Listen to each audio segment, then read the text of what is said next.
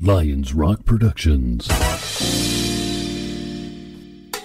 This is Jay Moore. This is Greg Proops. This is Jordan Harbinger. This is Dexter from The Offspring. This is Nathan This East. is Sebastian Younger. This is Rick Marotta. This is Stuart Copeland. This is Mick Gillette. This is Andy Summers. Hey, this is Skunk Baxter. This is Gabby Reese. This is Rob Bell. Hey, this is John Leon Guerrero. Hey, and this is Pete A. Turner. This is Taylor, and you're watching the Break It Down Show. And now, the Break It Down Show with John Leon Guerrero and Pete A. Turner. Yeah, Taylor, it's going to be fun. We've got my co-host Randal Reeves with me, and for those that don't know Randal, what you did a figure 8 basically around the planet, right, Randal? You went down the west coast, around the other way around Antarctica, back around the east coast of northern and southern American continents, and then over the northern passage across Canada and back down. That's what Taylor. That's what Randal did, and I thought he'd be a perfect co-host with me because you guys can talk sailing in a way that I never could. All right. Yeah. Cool. We've actually, that's where we know each other, man. We've emailed before. Like 4 years ago, but. Oh, excellent. Was this was before your passage? Yeah, before we made it around and before whenever you completed the figure 8. Yeah, the guy, Steve Harris, put us in touch together. Oh, He's out of California. Yeah. But very good. Very good. We followed you pretty close, man. It's cool. I didn't know you were going to be on this. It's awesome. Yeah. Well, congratulations on what you've done. I mean, it's very few people have actually made it around Cape Horn in private yachts. So well done you. Well done you, sir. Nothing compared to what you did. So let's tell everybody, Taylor, what you've done, and then we'll get into the movie and everything else about it. But let's tell them about the sailing part of the adventure. And then let's talk sailing between you guys for a couple of minutes, because I think we don't understand just how hard it is to sail around something like any of the Capes. I mean, even Cape Hatteras is probably dangerous on the wrong day. So let's talk a little bit about what you did and go from there. All right, Pete. First off, do you understand what you got into putting 2 sailors on your podcast? Yeah. I'm not sure you got He might not be able to ask any questions at all, which is it's okay because he's wearing the wrong baseball cap anyway. I mean, it's just wrong, man. Just wrong. Not even champions anymore. Yeah, I don't have a Giants cap. My Giants cap is all old and worn out, and I threw it out. I got to get a new one. You do, but I won't say that again. All right, Taylor. Yeah, so I got out of the Navy at the end of 2016, and I bought a boat in 2017 in February, and then I set sail from Florida for Cape Horn in September 2017. From where? And from Florida. Florida. Yeah, went through the Panama Canal and down the west side, which you're familiar with. Yeah. Yeah, man. It took us 2 years. So it was not easy. And our boat was a real piece of shit, too. But everything that could go wrong went wrong on that trip. I'm sure you can understand that. What was the boat? It was a Watkins 36. Uh-huh. Yeah, 1983. One of the things Jerome Rand, another sailor who's been on the show and has done solo circumnavigation, one of the things we talked about with Randal on his episode was how customized these boats have to be to withstand these long things. Where like you make a mast, you take it to the folks that make masts, and you're like, these are the dimensions I need. And they're like, your bananas, that doesn't go on the boat. It's the wrong kind of thing. But as you said, if you got a piece of shit, or if you don't have a customized boat, you're taking on greater risk. Is that fair to say? Yeah, we didn't do any of that, man. None of that. We had a lot of holes in the boat. She was held together by duct tape, for sure. What do you think about that, Randal? Hey, more power to you. Every adventurer chooses his poison, you might say. A passage around Cape Horn is going to be challenging any way you slice it. And so, you decide how to handle risk on your own. I did things a little differently, but then it was a different kind of project. So, yeah, you went the long haul, dude. You went all the way around Antarctica. Yeah, we could not have done that. We couldn't have done that in the old lady. No way. And you can't even legally go. You can't even legally go across Canada right now, too, right, Randal? Like that's all closed off right now. It may still be closed. It was closed during COVID for sure. I think some of the borders between the States and Canada have opened. I actually don't know if the waterway has opened. Their rationale for closing the Arctic was that there are a lot of indigenous communities up there that would really struggle if they were to get infected. So that was the reason. And that may not be an issue now. I just really don't know. But yeah, part of the reason that I spent a lot of time working on getting a boat, a specific boat, was, to your point, a full lap of the Arctic is no joke. And as it turned out, that was from the boat's perspective, that was kind of the easy part. The Arctic and the ice turned out to be really challenging. But the boats we have today are pretty much any of them are far and away stronger than anything that those first guys were using to get around the Cape, in the early 1900s. So, but tell us more of your story. I don't know anything about your story. I'd like to know. You said it took 2 years. Where did you haul in? When did you make it around Cape Horn? Pete just threw you in this, huh? Yeah. Yeah. So we were on a shoestring kind of budget. So we stopped and worked a lot of places. Like the only reason we were able to afford going through the Panama Canal is we were there for about 2.5 months, and we were working as linemen, working on other people's boats, being a lineman when they were going through the canal.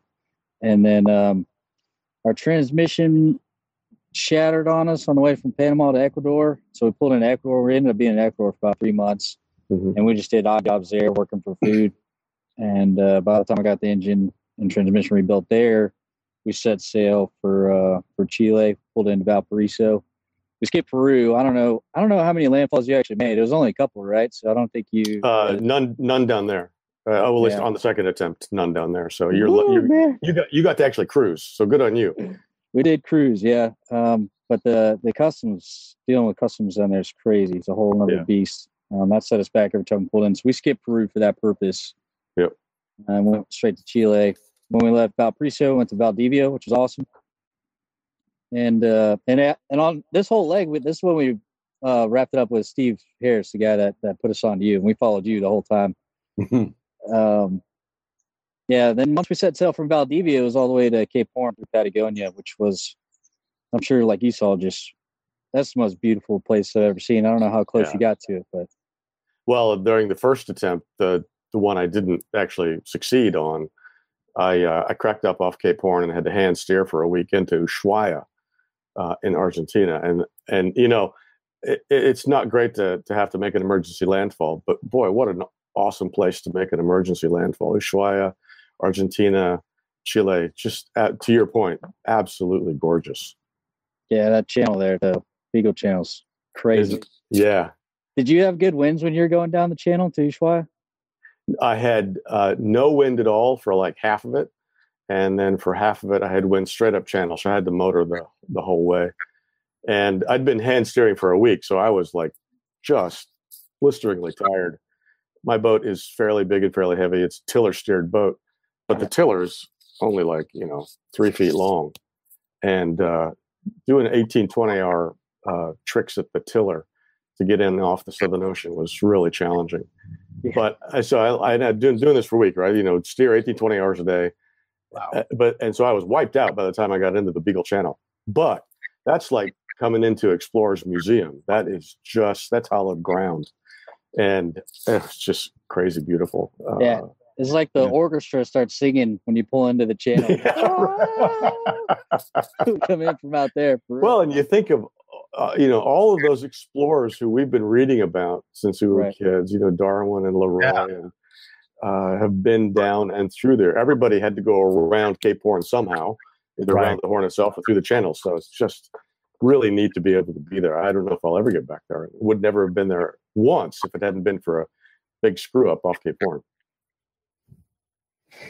Do you think about guys like Shackleton who had to get off their ship and figure out how to survive along the way? Like, do you worry about that at all, Taylor? Nah, not really. I was pretty good. We had those talks, and John was with me. We went through SEER school, so surviving in the woods isn't very hard.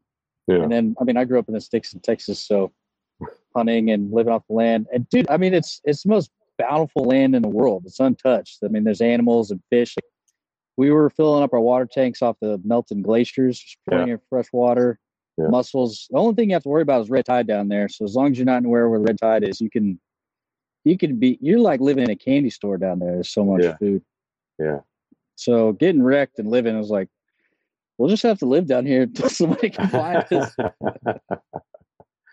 So I want to ask you about danger too, because one of the things Randall talked about in his sale is that sometimes in the middle of the night when you got to go fix something, you can't just tie off the entire time.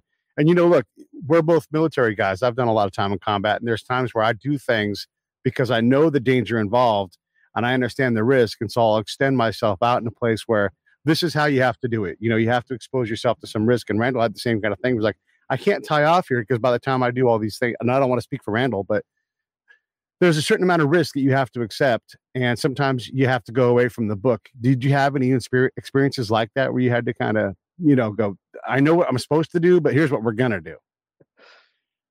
Yeah. All the time, man. So we're screening the documentary quite a bit now, right? We've done a couple of these. And every time, I swear, every screen we've done, somebody in the crowd says, you guys weren't wearing harnesses. You guys weren't wearing life jackets. It's like, if we would have taken the time to put a harness on, we would have lost the sale right then. So it's like, I'm either putting a harness in or I'm getting up to the front and untangling the sail. So there was a lot of that. And I think that's all sailing is, man. So now I teach a lot. I teach people how to sail a lot. And I get a lot of pilots that come sail. And it's funny when we have these conversations because it's all just managing risk. It's like, you can do it, dude, but how much risk do you want to take? And is it better than the negative side of it? So, I mean, that's a constant conversation sailing, especially with crew all the time. Like every day we have that. There were 2 of you aboard? There's 3. Yeah. So, from Florida to Ecuador, it was just Steven and I, there was just 2. And we didn't have autopilot. That's why it's funny hearing you talk about hand steering, because I understand. We didn't have autopilot or a wind vane or anything until we got to Ecuador. Mm-hmm. It was just Steven and I hand steering the whole way down there. But dude, she was really good at balancing the sails. Like, she would balance really well. If the winds were from the same direction and so was the swell, we could balance the sails. The longest time was about 36 hours. We didn't have to touch a helm. Wow. Yeah. That was once we passed Colombia and got past Humboldt. Dude, it was pretty cool. It was pretty consistent. So as long as we had consistent winds, we could balance really easy. And then when we got to Ecuador, John, he was the rescue swimmer with me, and he flew out. And then it was just John, Steven, and I for the rest of the trip. Randall, will you talk a little bit about that managing of risk? Because you did this solo. Like when we were talking, you were talking about how you sort of had a fail safe in case you did fall off. I mean, these guys, they're adorable. They had 3 dudes. They're going to be fine. It's so easy. I'm with Taylor. I mean, I sent back video and from sea during the voyage and photos, and I blogged every day. And so when you're sending back 4 or 5 photos a day and video, people begin to think that they're really intimate with what you're doing, even though you don't have any idea who they are. And I'd get these comments to me through my wife, just like Taylor was saying, what is Randall doing in that photograph where he's not wearing his harness and blah, blah, blah. But, the truth is, one of the things that I think, and Taylor, correct me if I'm wrong, one of the things we're in search of out there is creating a situation where we're reliant on ourselves and can figure out a way to take the water, to take the air, to take the sea as it comes. And what that means quite oftentimes is not necessarily disregarding the rules or safety procedures, but understanding that they don't always work. They don't always fit. And to Taylor's point, if it's between blowing a head still and capsizing versus getting to the bow without a harness on, and you learn to take that risk, and you learn which risks are good to take and which aren't. I mean, on my boat, it's quite frankly, with really high lifelines and lots of wire going everywhere, it's kind of hard to fall off. It's been done before, but it's pretty hard to fall off. And I was Taylor, to your point, I was chided for not wearing a life jacket. And I tell people, I'm by myself.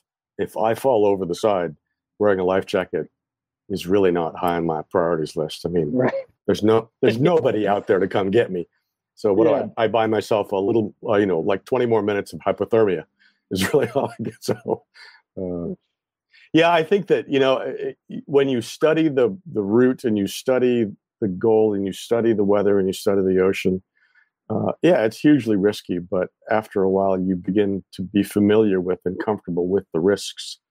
And it doesn't feel it's still really challenging, but it doesn't feel as challenging as it does to somebody who's just looking at our kind of a cruise from the outside for the first time. That's I think you nailed it on the head. I think risk is relative, Yeah. Completely. And to be fair, you're a rescue swimmer, so look, I can swim in the ocean water too. I can also overestimate like how far I can go. Like you throw me in any kind of water, I'll swim in it. But at some point, you and I both know like you can bite off too much really fast. Like really, the thing you should do is stay on your boat. Is it easy to get overconfident because you are able to hunt and fish, and you definitely can swim at a professional level? Is it easy to do that, or do you have to check yourself at all? Yeah, definitely. You're onto it there for sure. But like your limits really well. And that was the thing about rescue swimmer school is like, if I can't swim anymore, I'm getting back in a helicopter because I'm just going to die as well. So that was I think the best thing about our crew dynamic was John and I had deployed several times together. We knew how far we could push and for how long. And if it came close to us not being able to push any longer, we'd be like, all right, we're calling it.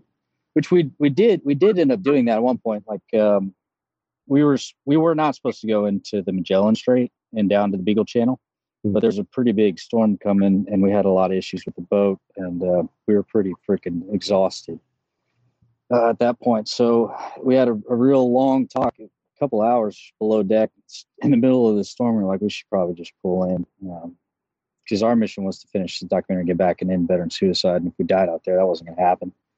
But yeah, we knew it, we called it. So I think the thing is just knowing your limits really and be able to check yourself and say, nah, I can't do that. And that comes with just learning. You don't know how far you can go until you push yourself out far before. And then it's a matter of luck getting back alive. And then you remember that moment and not go that close again. I think the other thing people don't realize is there's a lot just about where you are that keeps you kind of in check, because the ocean down below 30 south, the ocean is so big and the winds are so strong and the seas are so tall that I found it challenging to get comfortable, as people say.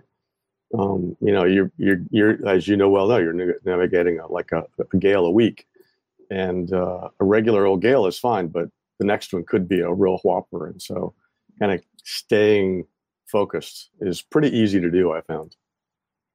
That's a good point. Yeah, that's spot on. That's how we were the whole time. I mean, we were on alert. I mean, it's just, the seas are scary down there, man. I mean, they're beautiful, absolutely beautiful, but you're looking at on average, like 30, 40 foot seas, which you don't see up here regularly, So down there the entire time, like even the littlest mistake or something that breaks on your boat, that's a big deal.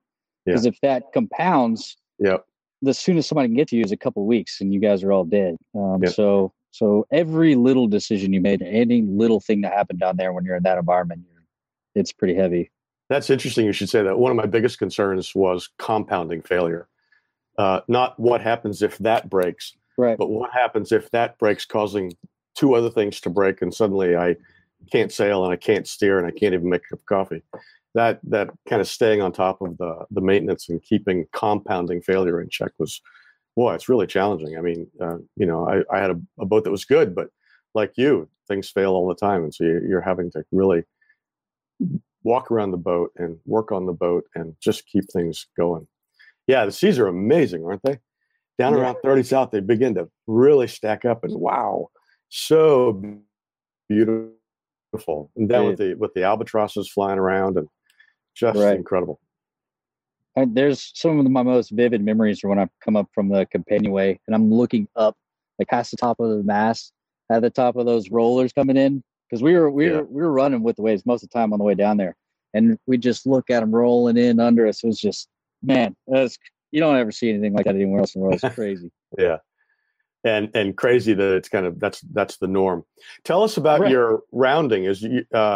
I figure a Cape Horn approach starts at around 30 degrees south. I know Cape Horn's down at 56 south, but you get down to 30, 35, and you're starting to get into the strong westerlies. And and everything's a lee shore at that point when you're coming from the Chile side. So what was your approach like? What was the actual rounding? Yeah. So the boat caught fire right before we pulled into Valparaiso. That's why we came back, right? The boat caught fire and we were sinking off of Valparaiso. So we pulled into Valparaiso and then had to come back to the States to raise some funds and work some jobs to get some more money to put her back together. So that was during the winter down there, in the summer here. And we came back here for about 3 months, raised funds, went back down there and to Valdivia, because I ended up taking the boat to Valdivia before we left. And we left from Valdivia and went all the way down to the Magellan Strait. And yeah, so about 30, 38 degrees, definitely 42 degrees south, you were in it, right? Yeah. Like the winds were there all the time, so the waves. And it was kind of a blessing because we were all well rested, knew what we were getting into by that time. We'd gotten pretty good at it. It wasn't, at the risk of sounding, I don't know, cocky, that was probably our easiest sail. So like in those waves, in those winds, because the whole way down was we were in headwinds from Colombia down, man. And that sucked. Mm-hmm. You did not have a boat. There's not an upwind boat at all.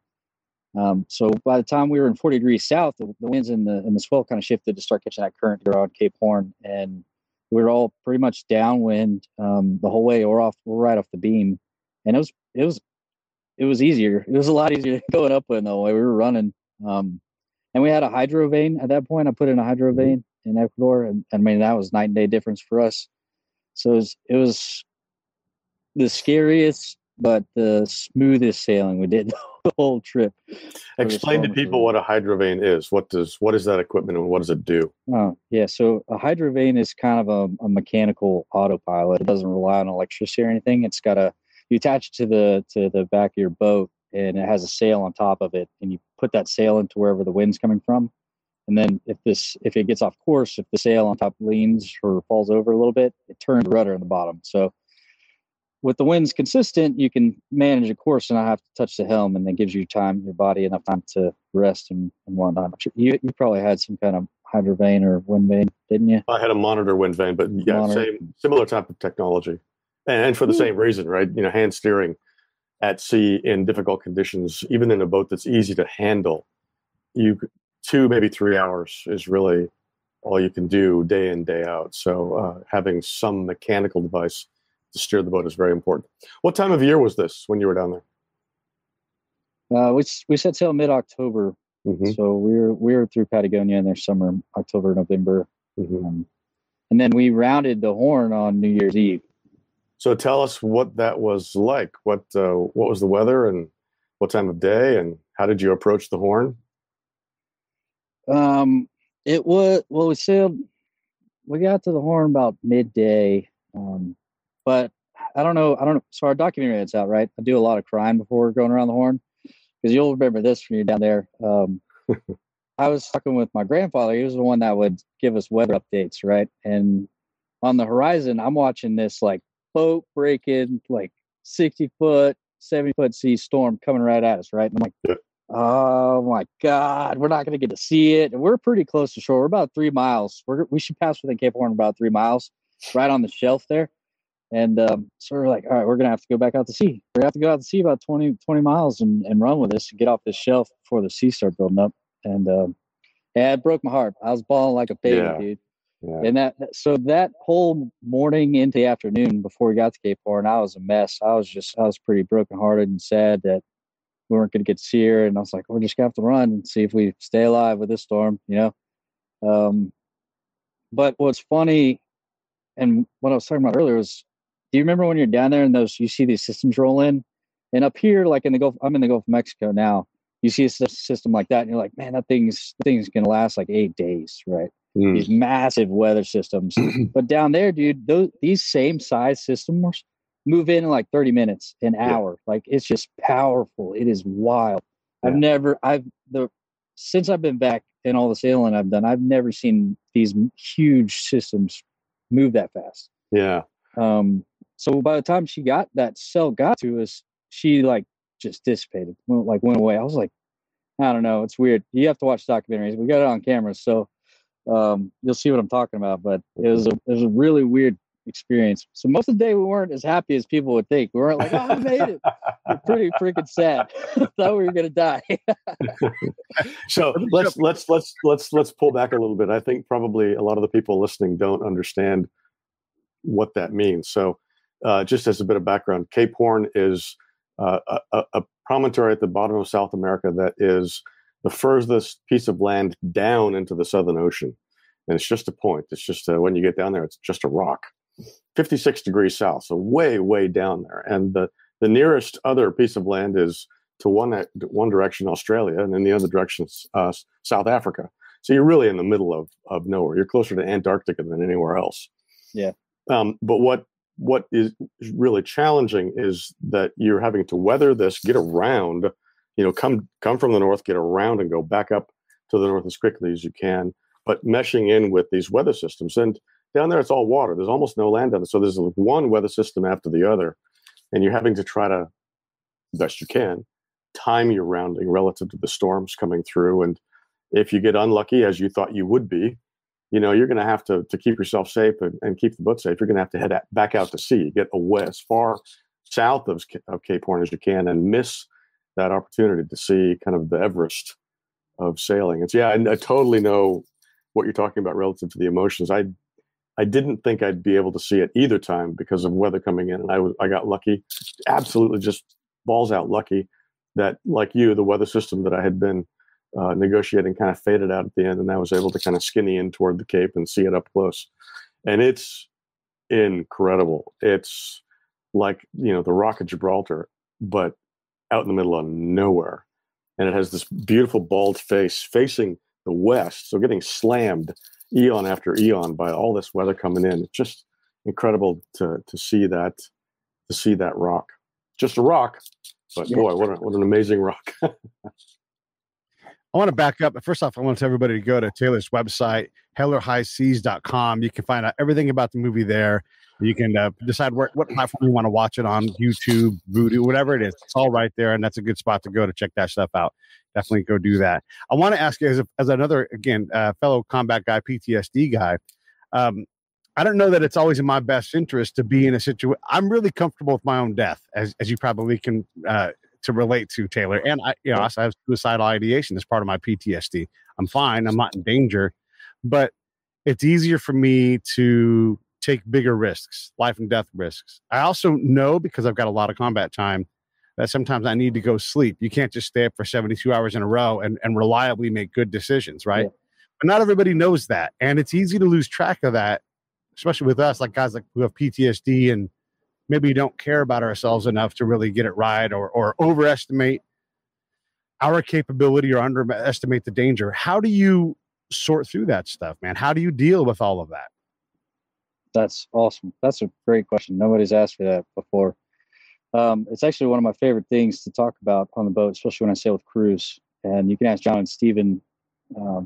So sleep was a huge deal on our boat. And I was like Hitler on sleep. If you're not on watch, you better go to sleep, like right now. You better get some rest, because the next storm we get, we could be in it for 8 days or 7 days. We don't know how long. And if somebody's sleep deprived and not rested and their body can't perform the way it needs to, then all the rest of us will die. You'll make poor decisions. You'll turn the wrong direction in the wind or pull the wrong line, thinking it's the right one, just because, you're pretty much drunk if you've been up for 4 days, 3 days at a time. Your brain just doesn't think that way. So when we sail with veterans, it's kind of cool. Everybody knows that limit of theirs. Everybody's stayed awake for 2 or 3 days at a time. And that concept isn't foreign.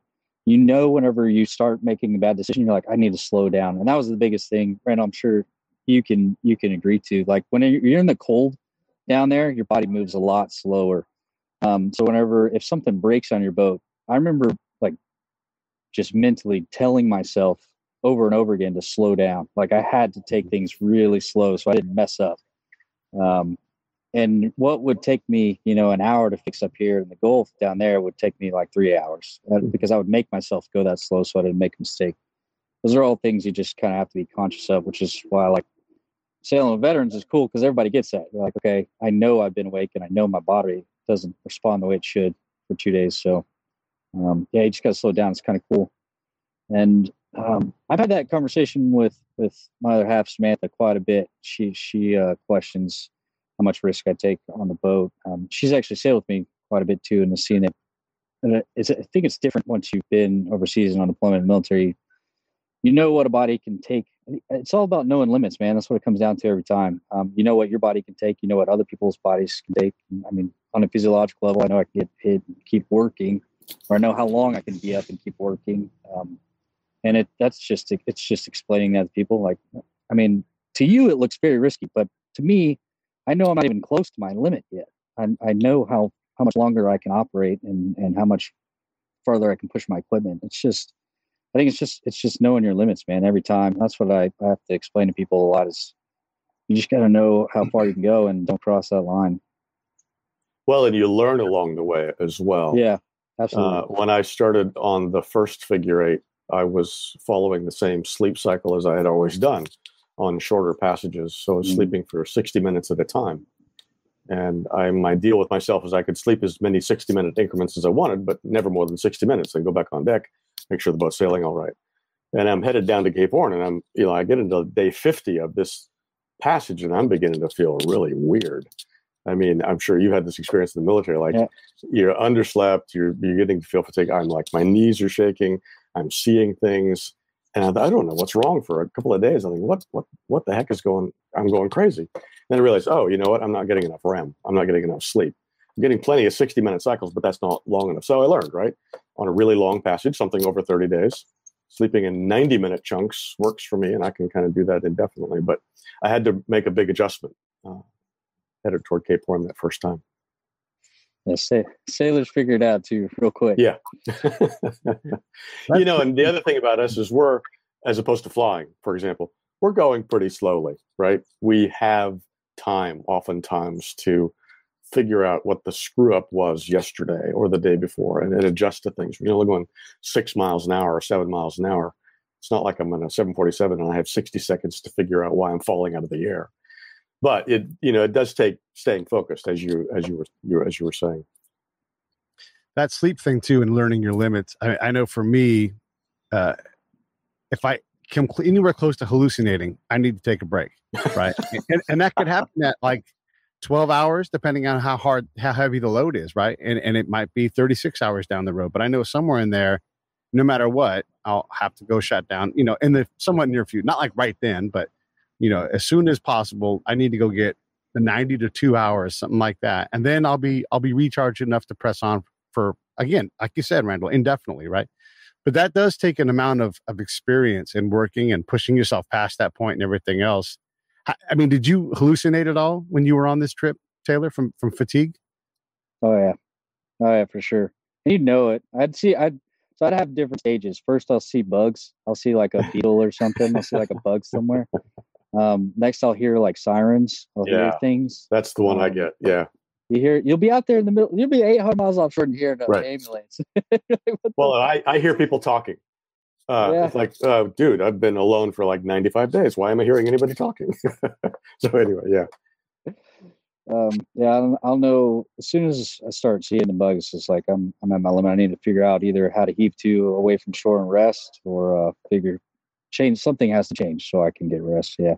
How are you tracking the weather systems? How are you staying on top of weather? And what would you do when a big weather system headed your way? So we had a Garmin inReach on the boat, so we could send messages back to the States. And my grandfather would use Predict Wind based on our lat long and kind of give us the weather updates. We saw a big storm coming in. Most of the time, we just adjust sails or sail configuration because, I mean, you'd have a lot of time. You could see this thing on the horizon to get ready for it. Most of the time when you saw it coming in. The only time we drastically adjusted our course for a major storm was when we pulled into the Magellan Strait. And that's when we just didn't want to risk it down there. It was just too big for us. And but the rest of the time out at sea. Where was it coming from? Was it coming from the west toward you, or coming up the coast? Coming up the coast from Antarctica. Okay, yeah. It'd been moving. Yeah. And I remember that one been building for about a week and a half and moving our way. And so we were watching it for about 2 weeks after that. And then came to a point where it's like, it's not getting any smaller. It's gaining momentum and wind speed. And so, yeah, that's when we pulled in. The rest of the time we just adjust our sails on our course. Like if we were too close to land, if we were within land, like Colombia, for instance, we got hit by a storm. We were about 25 nautical miles offshore.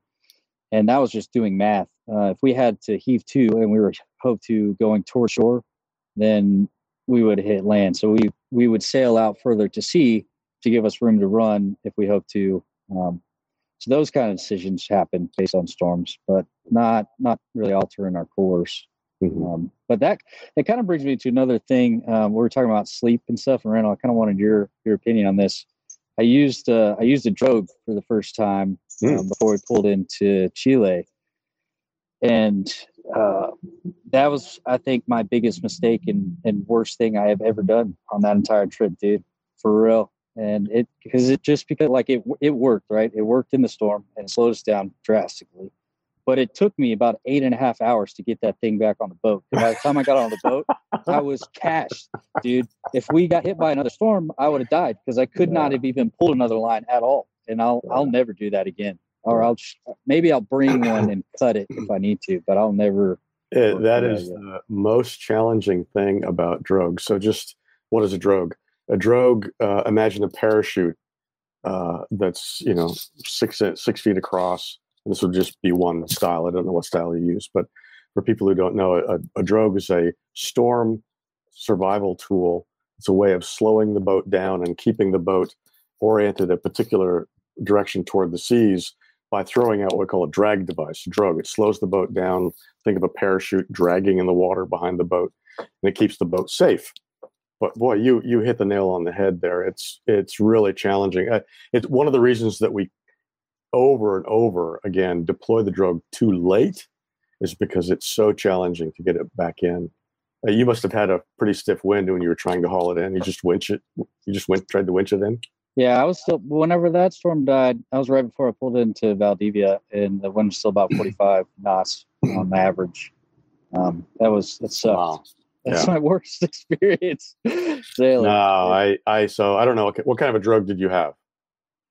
I honestly don't. It came with the boat when I bought it. It's this old yellow, huge parachute. But it did have one of those collapsible lines you could pull that would collapse it in the water, which it did collapse. It's still this huge parachute you're pulling into the boat. Yeah, I have two. I have one like that and another one called the Jordan Series drogue, which is a bunch of tiny parachutes on a piece of line about 300 feet long. So only 150 tiny parachutes. Same idea. This particular drogue actually tries to stop the boat cold in the water, to essentially anchor in the sea. And I have to wait till the wind is down to 20, 25 knots. Otherwise, I just can't haul it in. So to your point, you talked about hitting some bad weather on a lee shore. Yeah, if you throw out a drogue and you're only a couple hundred miles offshore and the wind is blowing you toward shore, boy, you got to hope that whatever's hit you really hard passes over, the wind calms down. Otherwise, you're just going to drag yourself right onto the beach. So it's challenging. I used both. I had two, a slowing drogue and a stopping drogue. I used both of them probably 2 or 3 times. I tried to sail through most everything because I was on a schedule. I had to make the miles. I had to get around the Southern Ocean in time, to get up the Atlantic in time, to get into the Arctic in time to get home. And meshing all of those timings together was a challenge. So I tried to sail through most of the bad stuff, but I did use the drogue a couple of times, and they're beautiful. They do the job, but yeah, they're difficult to retrieve. The only trick that I learned was to start the engine and slowly back down to try to stop the boat. So you're just hauling in on the drogue as opposed to hauling the drogue in as the boat is making way. But yeah, they're challenging. So it sounds like, how many times did you use that? You sailed through most every. Yeah. Okay. Yeah. One. One was enough, huh? And since then, one and done, man. It put me in such I was scared, like legitimately scared. The only other time I'd been scared like that was when we put the mast in the water. When we were entering Magellan Strait, we were in about 75-foot seas, and we got hit by one wave. John and I were on the bow trying to get our jib in, and put our mast in the water, rolled us. that was the only other time I was scared like that. I was so terrified after I got that drug in because I knew if I got hit by another storm, I was dead. I couldn't do anything. I was going to be worthless. And I was just going to take it. Thank God we didn't get hit by another storm after that. So I haven't touched it in. And since then, my storm tactics, every time I'm either running with a storm or I'm heaving to, man. And that's been comfortable and done well every time. Yeah. How long did it take you to physically recover from that drogue hauling? I mean, it's, at some point you've had enough calories, everything back in your system, but how long did that take? So by the time when I got the drogue in, I was about 20 miles away from Valdivia at that point. I was supposed to pull into Valdivia 3 days prior, but that storm hit me and I had to go back out, I could see land. I could see the entrance of the river to go to Valdivia. And that storm came in and I wasn't about to make that approach. I still had at least 5 hours to go. And by that time, the storm would have been on me and I probably would have put the boat on the beach. So I had to turn and go back out to sea. And then about halfway in that storm, I ended up putting the drogue out. So by the time that storm left, I was back. I was about 20 miles back closer to shore because I hoped to. And I made it into land about 6 hours into Valdivia, and I slept for a day and a half after that. So Steve Harris, the guy we keep talking about, he was already there, and he was waiting for me. He knew they were at shore watching the storm roll in. They thought I was dead because they couldn't talk to me, and they saw me roll in the next day. And I didn't have any power on the boat or anything, so they didn't know that I made it. And he saw the old lady in my boat roll in, and he was waiting at the dock with a warm beer. He was like, dude, we all thought you died. But he gave me a warm beer and he helped me tie up the boat. And I went to sleep for a day and a half. He didn't come knock on the boat or anything. Nobody came to check on me because they knew I was just exhausted. I was out. That feeling of having been in a situation where you're not entirely sure you'll figure it out. You're not entirely sure you'll come out the other side of it.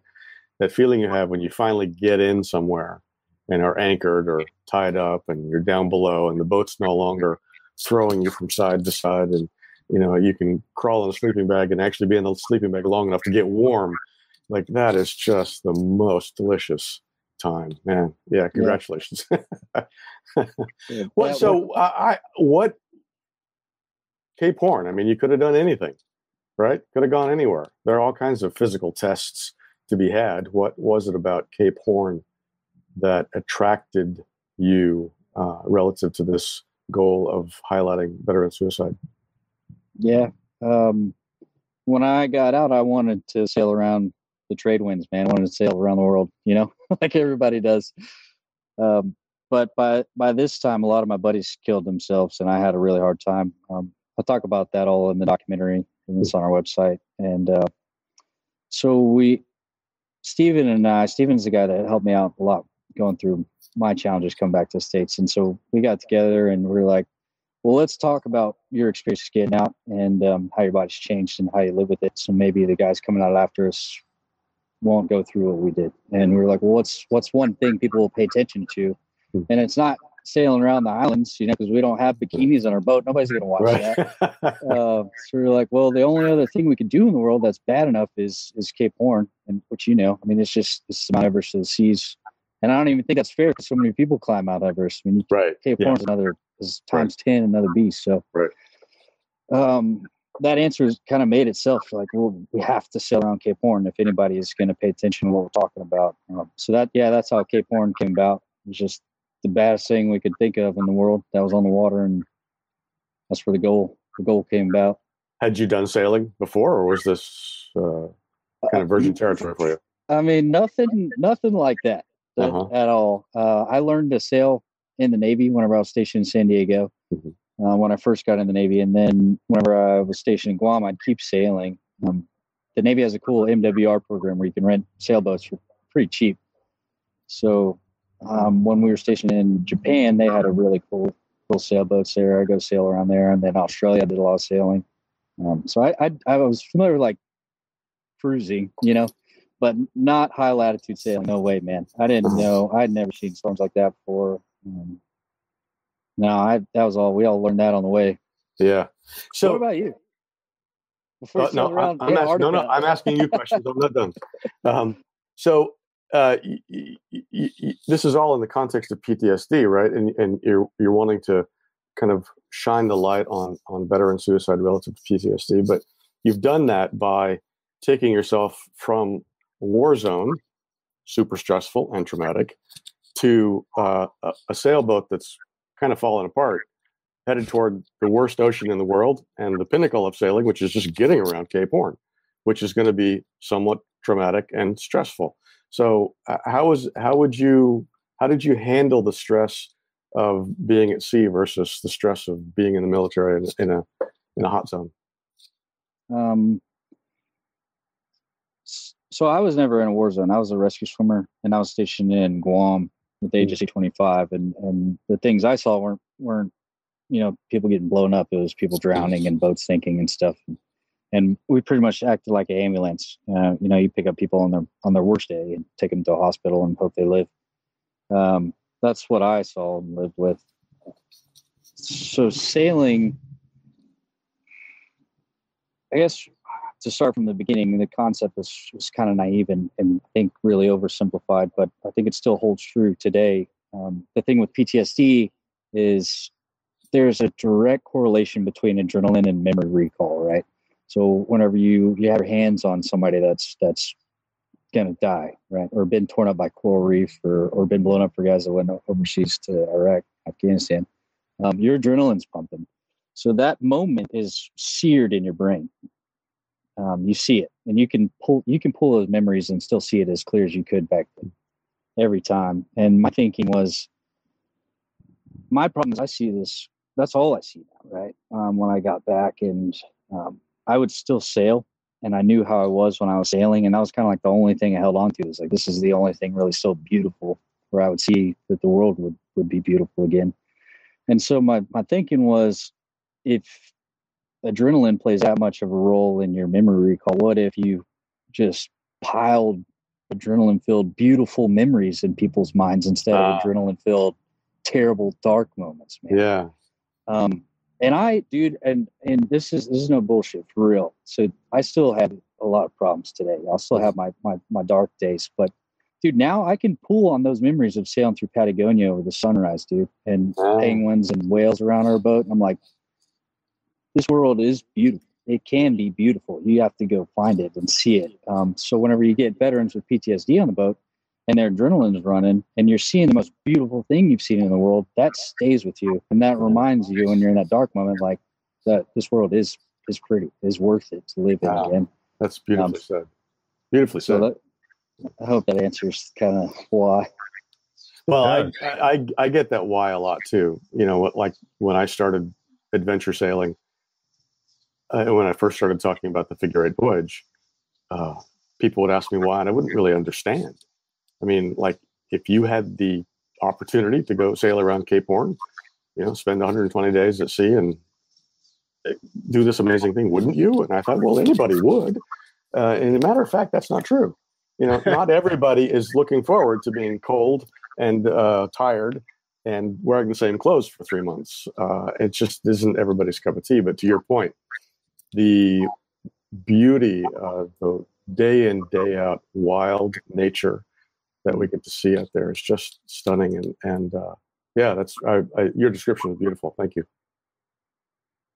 And I think you're right about that too. I mean, obviously, I suffer from it. Actually, and this is not meant to bring the show down. My brother is a veteran. He committed suicide, or died by suicide, is what we're supposed to say now, about a month ago. And, it came decades after his service, but it just was an accumulation of things. And he just ran out of the ability to stay mentally well. So, this is not just like a one-time, like, hey, I'm going to go sailing with Taylor and be healed. Like you, right. I mean, every day, I'm not in danger right now, but every day I have suicidal ideation and I have to persevere through it. And I've built things into my life to reduce, to deflate the balloon, but also things to put those good memories in. Like, I like to go out on the road and do a road trip and interact with people, because it turns out that people in our nation, it's like my own, like, land-based version of sailing, right? It's incredible. You go drive through New Mexico and you meet people that are just fascinating and wonderful. You realize that there are a lot of good things, and it is a good service that you're doing. And I know that kind of thing has helped me for sure as we all try to sort through this stuff. So What do you do with the veterans that come through and need more help? I mean, you do what you do, right? But some people need more attention. They need more case management. What do you do to get them to that next step? Because we're all a bunch of assholes too, and we don't want to actually take the help that's available, right? We want to tough it through, and that's what kills a lot of us. Yeah. Well, man, I'm sorry to hear about your brother, dude. I know how much that hurts, and and it sucks because I work in a veteran suicide prevention charity. It's like boom, right next to me. It's horrible. Yeah, I get that completely. Like you said, one of the things we talk about so I run a nonprofit now with my buddy Cameron. It's called American Odysseus Sailing Foundation, and we see that a lot. And one of our big things, along with the documentary, talk about this in the documentary, is educating. Like it doesn't go away, and it's not. You have to shift your thinking to not suffering from PTSD, but living with PTSD. It's not going to go away. You need to find out how your body responds, what your limit is, man. It all comes back to limits. Like when you're at that limit, just like here at my house, Samantha knows when I'm there, I got to go sail. I got to go sail for a couple of days and get my head right and see the world and be a part of it again. And so we talk about that when we sail. A lot of the guys that we sail are repeat dudes that have sailed with us before, and they come back and get on a sail with us. So it's all how you manage your own body when you get to that limit. You need to do something different. It's not sailing for everyone. Like you said, a lot of people go hiking. Camping is a big one, kayaking and fishing. There's a lot of adventure therapy programs popping up around the country for veterans with PTSD, not because they want to, but because it works and because they need to, because it actually helps people. And they're not going to go away because it's a consistent thing. People are going to need to constantly be out there in the world and get their body moving and getting their adrenaline going in a healthy environment to live a healthy life. And that's something I think we need to really start bringing to active military guys when we come back from deployments. I think that's the goal. It's kind of the stepping stone for the film to kind of wake people up and start making moves that direction.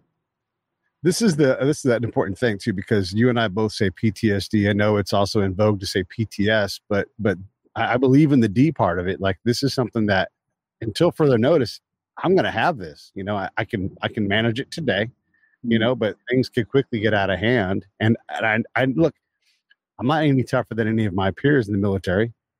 Someone else was in this spot and got further down the road, and I'm trying like hell not to do that. But I just don't see it going away for me. I work on it, I have therapy all the time. I spend a lot of time trying to be alive, and some of us don't understand that. We're obsessed about some other thing or whatever. We've got a dead end job that we have to go to because we can't afford not to have it. And yet you're like, yeah, but it's killing you. We've got to get guys to get out on the boat more often. And I think also being in service of other people is another area where you go out and you're helping bring folks back from the edge or just providing an opportunity for fellowship. It just pays such good dividends for your soul that it's therapeutic in and of itself. Yeah. There's a couple things to unpack there. The first one, I don't bringing guys out. I think is a mission for me, and I like helping guys. I want to make sure my buddies don't kill themselves. It's work. I still have to go sail on my own, and get out there and just be a part of it. The biggest thing that clicked for me was when I first got back. I was determined to be the healthy person I was before the military, and I didn't have an issue, right? And I was like, this isn't me. PTSD isn't a part of me. It's not going to define who I am. I want nothing to do with it. And then what clicked probably about halfway through the expedition was I was like, it's not going anywhere. Now I need to, like, this is who I am. This is how my body is now. And right. I need to live with it. And I need to figure out how to do that. And that's sailing for me. But sailing guys around is awesome. Dude, getting guys on the water is great. But it's also heartbreaking at the same time, because guys, all the stories I hear of guys trying to go to the VA and get help and it's not happening. For all the guys that have been living with this by themselves for so many years, for decades, dude, especially when we go to screenings and guys from Vietnam will come up and say, I've been living with this by myself. Nobody's ever talked about this. And I haven't talked about it with anyone. I'm like, dude, how much pain have you lived in for decades by yourself? Like, that breaks your heart and pisses me off. So that our sales, like, it's left me pretty jaded, man. I get real pissed on how guys are taken care of and how little they know about how to take care of themselves when they come back to the States. Because I mean, we're the United States, dude. We shouldn't have this issue. We should take care of guys when they come home. But the light of that is when we do these things and we sail with these people, like there are communities that give a shit and want to help and create these programs to get guys on the water, make sure we start killing ourselves. That's cool, but there's a lot we could do to help, and there's a lot of guys out there that are still hurting and silent, and they don't need to, not anymore, not this day and age. I was really. Go ahead, man. Thanks. Sorry. I'm not a military guy, and so I find this part of the discussion fascinating. I was actually really taken aback by the statistic in your press release that some 30,000 active duty personnel post 9/11 have died by suicide compared to 7,000 in active duty. That's, so I read the Wall Street Journal and I try to stay on top of things, but I had no idea that you were dealing with this kind of death and that kind of an epidemic level. How do you get, so congratulations to you for the movie and trying to get the word out, but how are you going to keep doing this? I mean, we're not going to stop no matter what happens. I guess that's the easiest way to answer that question. I don't really care about how, and we make it work no matter what the means are to keep getting guys on the water and keep pushing and talking to people about PTSD. The other part of that statistic is more people have died by suicide than people that actually died in war, dude. And that's, if that doesn't wake people up and slap somebody in the face, like we have a problem here, that I don't know what will. And it's just, it needs to change. That's part of the thing with the documentary is to kind of wake up people that make our laws and our policy. So if there's other programs in other countries that exist today, the UK and the Israeli Defense Force specifically, and it's not uncommon to think this way because we do it with flying. So flying, like we're talking about rest, right? If you fly for X amount of hours, you have X amount of hours rest and recovery because there's so much research compiled and documented that if you've extended your body, you're not going to make good decisions in the aircraft and you're going to kill everyone. Well, the same concept goes to if you've extended your body over a 9-month or 12-month deployment or 13-month deployment, are you healthy enough to make those good decisions and operate where you could be? Sure, you're 80% there, fine. Like we did that for years. You can operate, you can do it, but you're not your best. You're tired, man. So the concept is crew rest, like with flying. You get 12 hours, you're down for 8 or 6 hours. So if you go on a 9-12-month deployment, you should be down for 3 weeks. You should give your body and your mind time to heal. I mean, that's not a stretch to ask. And there's a lot of research to back that up. We just need to do it here in the States. Other countries are doing it. We're behind, man. And I think it takes this documentary and media and podcasts to kind of wake people up and know that there is a solution. It's not a far stretch to ask, and we just have to implement it. One of the things that led to my brother's demise was a lack of the ability to sleep and turn his brain off, and this is something that look, I want to be critical of the VA too, but I also want to give them credit. They're adapting as fast as they're able. They're not a little tiny sailboat that can just go towards leeward or exactly. They can't. But they're even embracing MDMA, psilocybin treatments, all these other things. So they are working on it. And one of them is have the ability to put our hands on the sleep problem and really get after it, but it's so hard because we all start with this veterans, and you probably don't realize this, Randall, but when we look at an institution like the VA or trying to get a job somewhere where we're qualified to work, we already put 1 or 2 strikes against them so that the moment that we are ready for them to fail us, and so that the moment that there is a barrier, like that's failure and they don't care about me, and it's just not true, right? Yes, the VA is a pain in the ass, and you have to have an advocate, and you have to have a guide, and you have to sometimes switch guides. But there are people there that are desperate. I mean, during COVID, and I would talk to the people, the VA that I deal with, they're all just emotionally wrecked as people are just dying left and right. And I'm just like, oh my God. Because, the VA is just, it's not full of healthy people for the most part. I mean, it's pretty rough, right? Because the older folks, they get in there and they suffer. So I guess what I'm saying is that I want to be hard on the VA because we can expect better from them, but we also have to understand just how far they've come.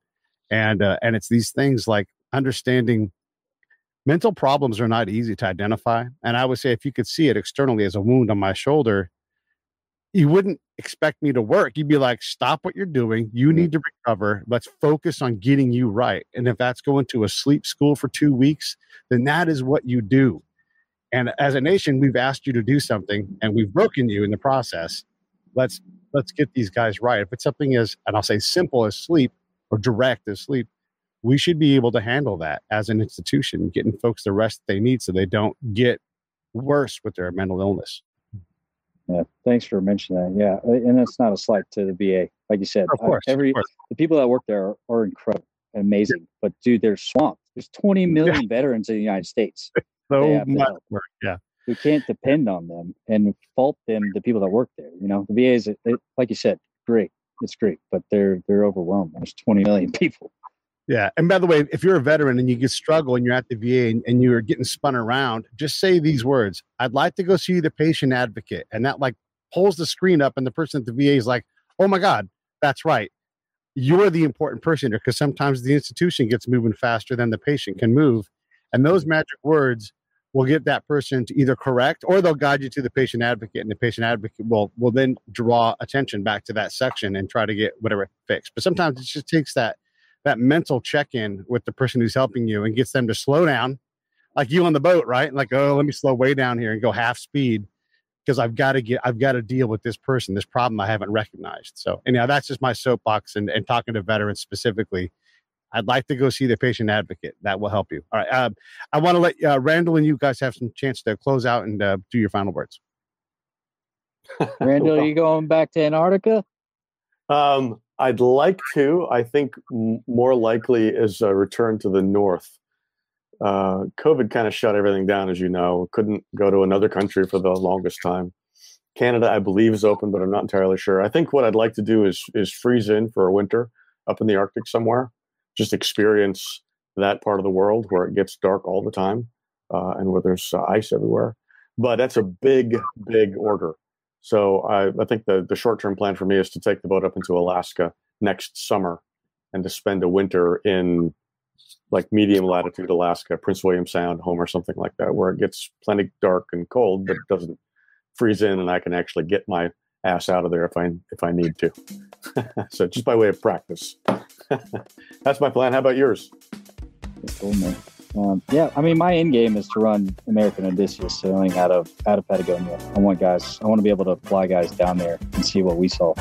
Yeah. I think just that memory will stay with you the rest of your life. I think it'll keep people alive. So, yeah, my end game is absolutely to be in Patagonia and operate, sail veterans out of there consistently. Yeah, very good. That's exciting. Very exciting. I don't know the how, but one day I will.